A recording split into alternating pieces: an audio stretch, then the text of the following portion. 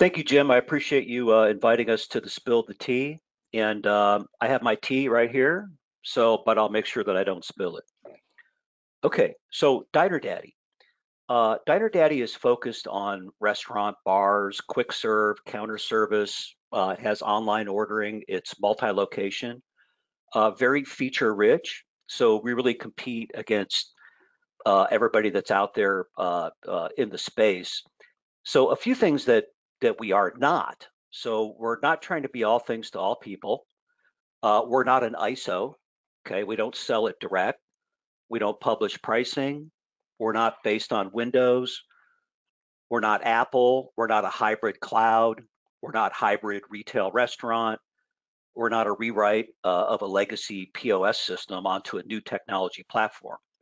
And we're definitely not new. We've been out for about 5 years so far. Anyway, how we engage is we are sold through a partner channel. We have two programs that we offer. We have an outsource model tailored for ISO types or independent credit card sales agents, where we pretty much do the whole thing. But we also have a reseller model.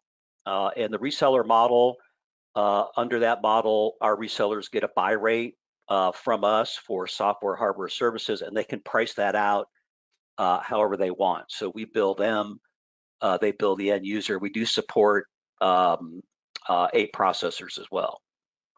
The product, the tech stack is what's called Google Flutter.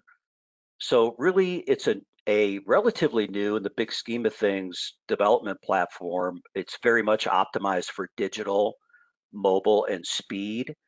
Some users of the same tech platform are TikTok with 50 million daily users, Square, also with a lot of transactions. So it's an Android app, downloadable from the Google Play Store with a cloud backend.